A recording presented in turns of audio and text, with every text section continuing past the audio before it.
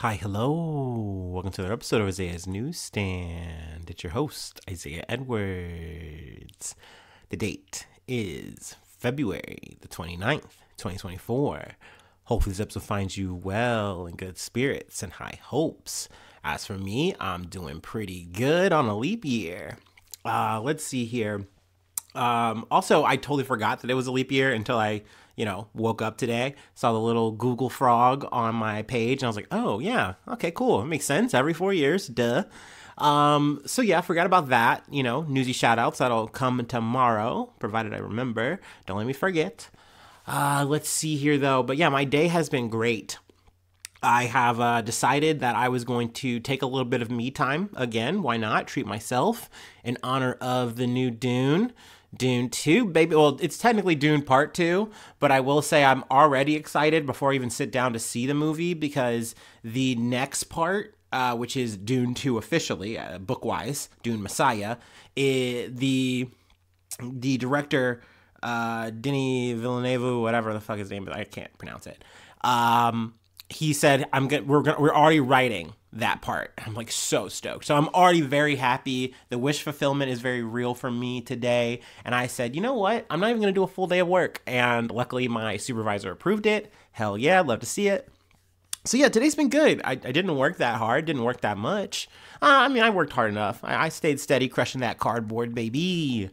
But yeah, today's been good. And let's see here. Food-wise, Food Corner. We had pasta last night. So pasta, salad, and some bread, the usual. Let's see here. There's really nothing else to report. I got a burp. There it is. Oof. Also, this is a bit of a wine episode. I'm whining about it a little bit. I got some really crappy one at the gas station, though I will say it's, about the same kind of crappy red wine that I'm going to get at, my local spirit shop. So it is what it is. I'm not mad about it. I think it's like a Apothic Red this time. So yay, that. We'd love to see it.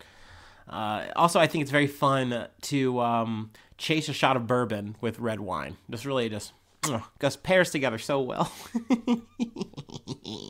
Okay, let me go ahead and do my startup, and then we'll get into some news.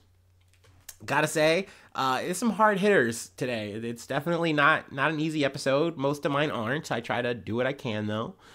But you know how it goes.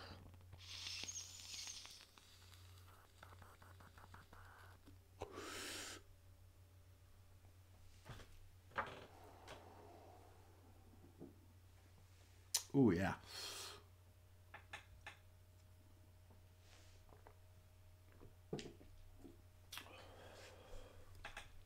Okay.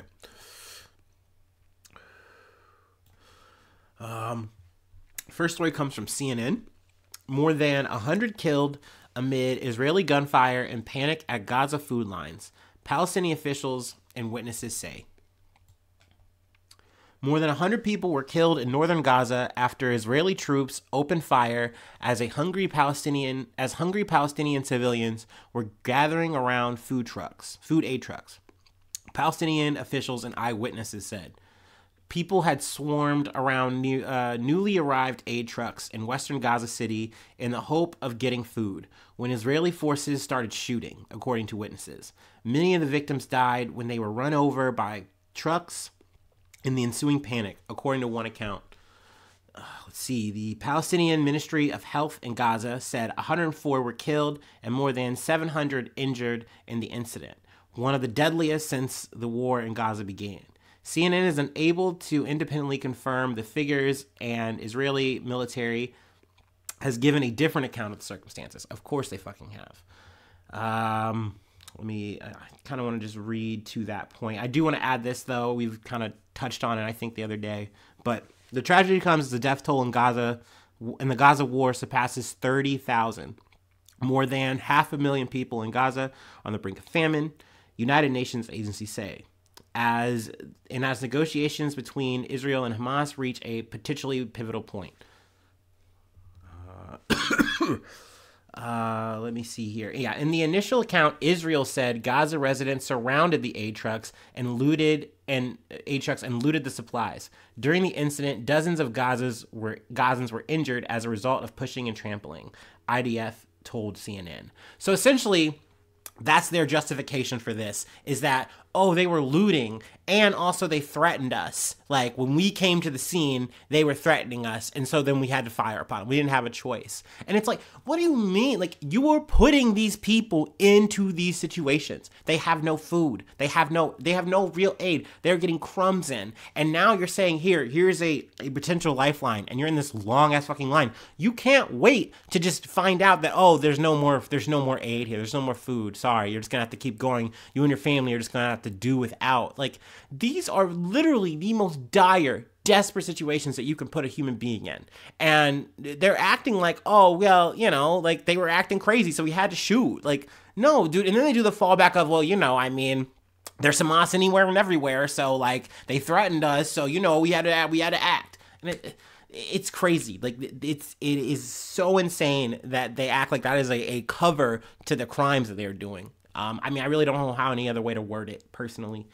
So yeah, I mean, I knew I wanted to cover this. I knew that the situation has been really rough with the aid, and I didn't really know exactly how I was going to mention that. I was, kind of wanting to see if maybe we could get to a ceasefire or something, but no, it looks like old Joe was fucking wrong about that shit. And I love that he tries to like put it on this. It's like, oh, well, I might not have been right about my Monday prediction on the ceasefire, like obviously this is going to complicate things. Yeah, dude, I think IDF soldiers just massacring a bunch of people is going to complicate the conversation, old Joe.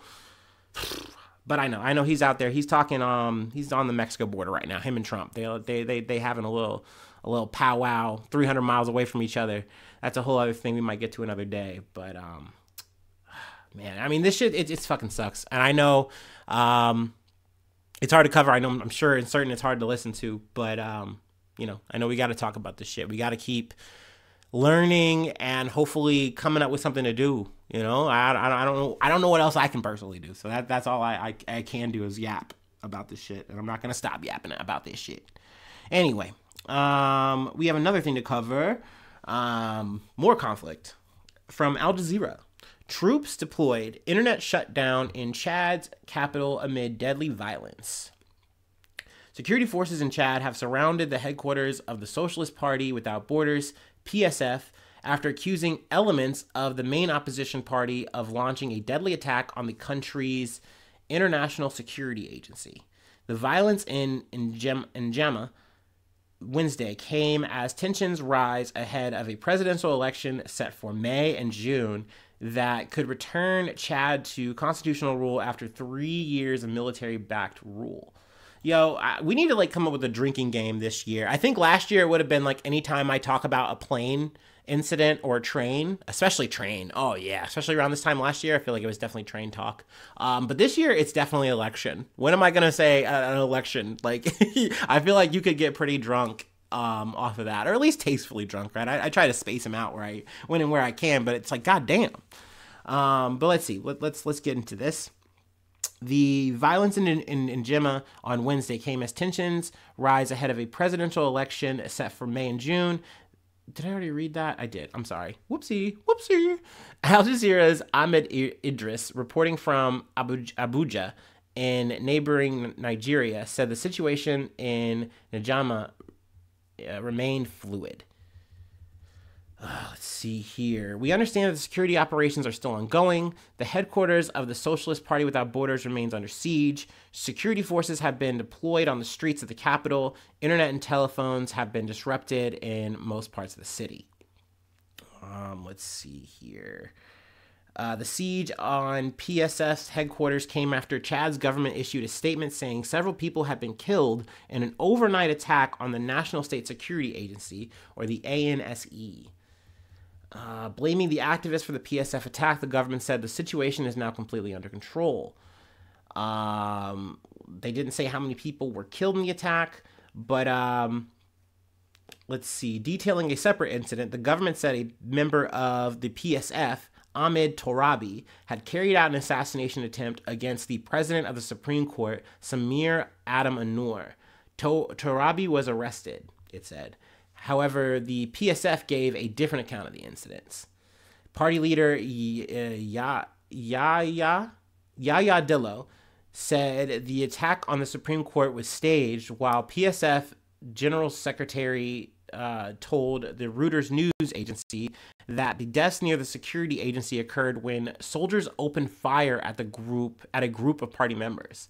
He said Torabi had been shot dead on Tuesday, and his body was deposited at the agency's headquarters. When party members and Torabi's relatives went to look for his body at the agency, soldiers shot at them, which resulted in multiple deaths, the general secretary said. The attack on RNC happened just hours after Chad announced it would hold a presidential election on May 6th. Opposition figure Dillo and his fierce opponent, Chad's transitional president, Mahamat Idris Deby Itno, intended to contest. Both men are cousins. Deby Itno came to power after his father, Idris Deby Itno, was killed while fighting rebels in 2021. After ruling the desert nation for 3 decades. Let's see here. So essentially he had said, hey, I'm going to give power to this election process. I'm not going to get in the way of things. But then he also added, I'm also going to be throwing my hat in the ring. So you love to see that. And then, of course, now all of this is kind of, ensuing. I personally don't know what side to choose here. I think my instincts go, oh, well, you should just probably, maybe it is the PSF that is right here, and the power is trying to maintain and wield power. But I just don't have enough details. I'm, as always, a guy who's just reading things off of articles. I don't have enough details. I don't have enough context. I don't really have enough understanding of the situation, if I'm being completely honest. But, sometimes I kind of throw myself into a situation and say, what are the vibes? So yeah, but that being said, no matter how you slice it, no matter what camp you're landing in, it's definitely a tumultuous time for Chad, for sure.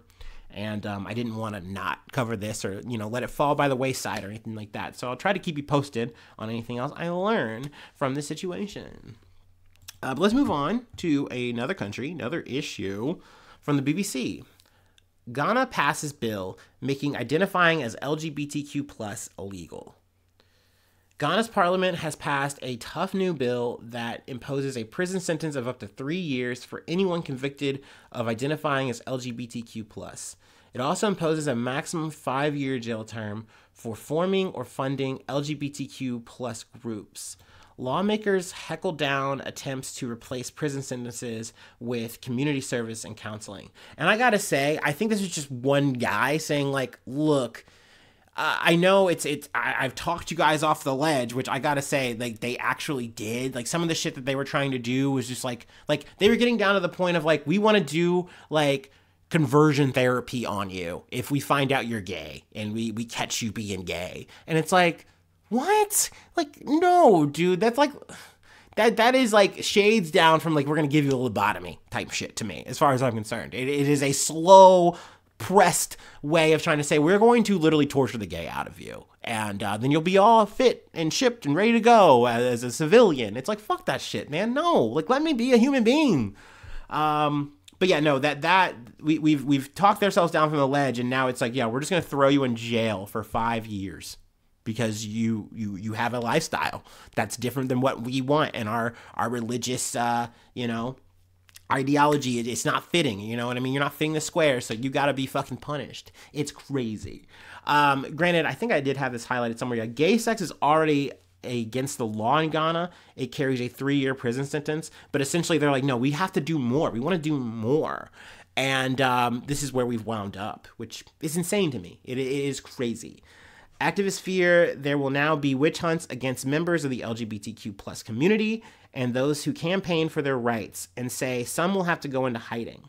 I think they said the reason for this was there was a gay rights health center that got opened up or something, and that was a red line, which, yeah, heaven forbid people want to have a place where they can feel safe in a hostile area like this.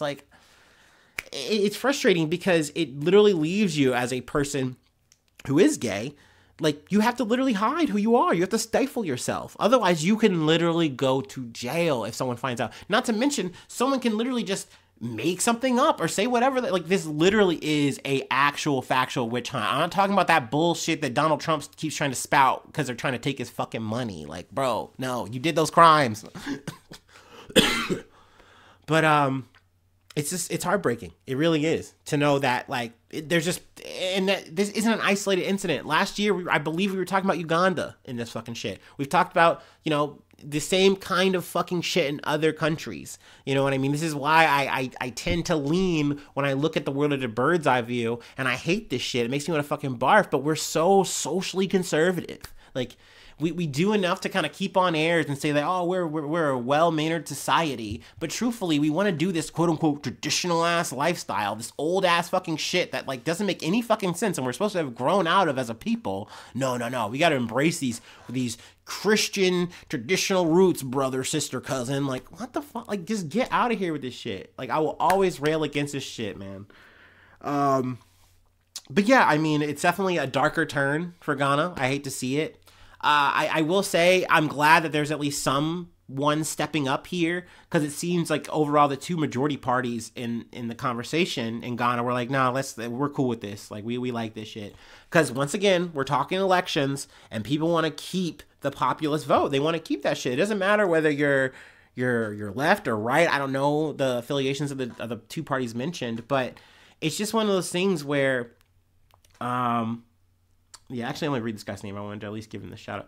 During the days-long debate, the deputy parliamentary leader of the governing party, Alexander Fenyo Markin, suggested further changes. He said lawmakers should decide via secret ballot whether people convicted of being members of the LGBTQ community should be imprisoned by the courts or ordered to do community service and undergo counseling. So I'm not really giving him any positive notes here, because you shouldn't have to do community service or fucking counseling to be not gay. But, like, I'm hoping that you're doing this in terms of, like, saying, hey, I'm trying to give you guys at least a little, like something, and hopefully it's not, once again, jail time. But it's fucked up. It's a fucked up goddamn world, you know, and I hate to see that shit. I hate to see that shit spread and get deeper in societies and nation states and shit like that. But yeah, that's where we're at with that. I think I want to leave that there. We have one more thing I wanted to cover before I let you go. We're going to take it to the States.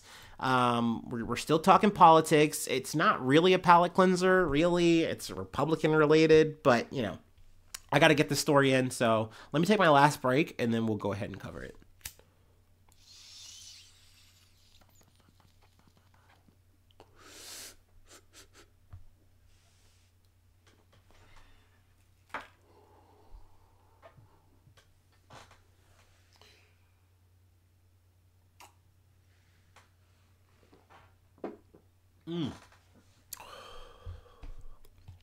Okay. Our last story comes from Axios. RNC chair Ronna McDaniel stepping aside for Trump loyalist. Republican National Committee chairwoman Ronna McDaniel is resigning on March 8th. She said in a statement Monday after former President Trump easily won the South Carolina primary on Saturday. McDaniel's resignation came after a pressure campaign from Trump, who has endorsed a triumvirate of loyalists to take over the RNC. Michael Whatley, chair of North Carolina GOP, to become the leader. Trump campaign senior advisor Chris Lavasita to effectively serve as chief operations officer, I believe, or COO. His daughter-in-law, Laura Trump, to serve as co-chair. So he just took over, and it's crazy to me. And I believe the situation was at hand, that were the knocks against McDaniel was, one, I believe after the New Hampshire primary, Trump wanted the RNC to just call it. He's like, look, I've literally stacked the goddamn deck. We don't have to go anywhere else, dude. I'm going to win Nevada. I'm going to win South Carolina. We don't have to keep having this conversation. Just dub me the primary, candidate, Republican primary candidate, and let's just move on. And she's like, well, no, I don't want to do that. Let's wait. Let's just let this, matriculate. Let's just let the numbers play out because Haley is still in. She hasn't quit, which makes sense. By the book, that's what you're supposed to fucking do. Of course, that's a red letter against her. Then there's another thing. Trump, as we've talked about, is stacked up with legal debt. He is already having to talk about like having to sell property estates if like they don't treat him as like a poor man and be like, oh, I can't afford to give you hundreds of millions of dollars. Can we just settle for like just 100 million and then 100 million? Like, can we just tamper it down, please? I can't afford it. You'll take me to the poorhouse. So essentially he's been mounting this campaign of trying to and he's honestly done it really, where he's fused the campaign and his legal troubles into one thing. It's all now one amalgam for him. And he wanted the RNC to instead say, hey, let's take this campaign money and let's make that shit work into my fucking legal shit. Let's just do that. Let's run that now. Rana, do it. And she's like, I'm not going to say I won't do it. I'm just not sure we should do that yet. Maybe this should just be campaign money. ... And Game of Thrones axed her. She's gone now. So now he's 3 deep stacked on the RNC. And this really did have me thinking. Because I remember when Biden won, and I was like, look, I know this shit isn't over. I know it's not over. I know he's going to try to run again. Even if he doesn't run again and he's just jet skiing in Mar-a-Lago, Trumpism isn't done. Like, before the Trumpism shit, it was the Tea Party style fucking tactics that, conservatives were doing. And, this just paired so well. It just literally put a face on it and it just worked and it evolved into this. So it's like, okay, I get that. But I'm thinking, well, where are we going to go from here? What's the next beat? What's the next evolution? But it turns out this beast isn't done growing yet. And here we are now. We've covered this shit. We've talked about this shit. Not only has Trump not just been a fringe character, he's been in the mainstay of conversation. He's literally, granted he didn't do it with a deft hand. He wasn't super effective, but he's had his finger on the pulse. He's been guiding these midterm elections that we had talked about previously in the past. I don't know why I said it that way, whatever.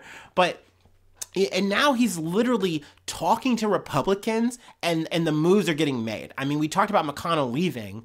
Part of that reason is because he's just old guard and Trump is the wave. He couldn't really steer the party around this. And I'm talking about a very tactical fucking guy, a Palpatine level player, not just in the face, okay? So it's crazy that Trump is not just still here, but he's still here in force. And not to mention Biden is just shooting himself in the goddamn dick, which apparently still works, according to him. That's some more little side news. Yeah, he's still fucking, y'all. Him and Jill. That's right, Jack. He's not cutting out that malarkey. Okay, I'm done. I'm sorry. Okay, that's really it, though. That's the episode. If you'd like to help out, support the effort, I do have a Patreon, patreon.com/Isaiah News. You can become a newsie today. And like I said, I shout you out and plug project if you'd like. Let's see here. Free ways to hit me up, isaiahnews1@gmail.com. Feel free to follow me or the podcast on the socials, any of them. I'm probably there with you. And hopefully you're subscribed to the YouTube. Really helps out a lot if you are. And hopefully you like this episode. Hopefully hit the comment section. Say a cool little quirky comment. Sharing this is awesome. But I mean, generally, just listening has just been, it's swell. I love seeing the number go up. Oh, someone listened, someone clicked. That's so cool. It really does mean the world to me. But I just appreciate your support, no matter how, whichever way, it really is, it's the tops, baby. Anyway, that's it. That's all I have. Thank you so much for tuning in. Thank you so much for being a friend. And hopefully I see you soon for some more good news. I love you. Bye-bye. Mwah.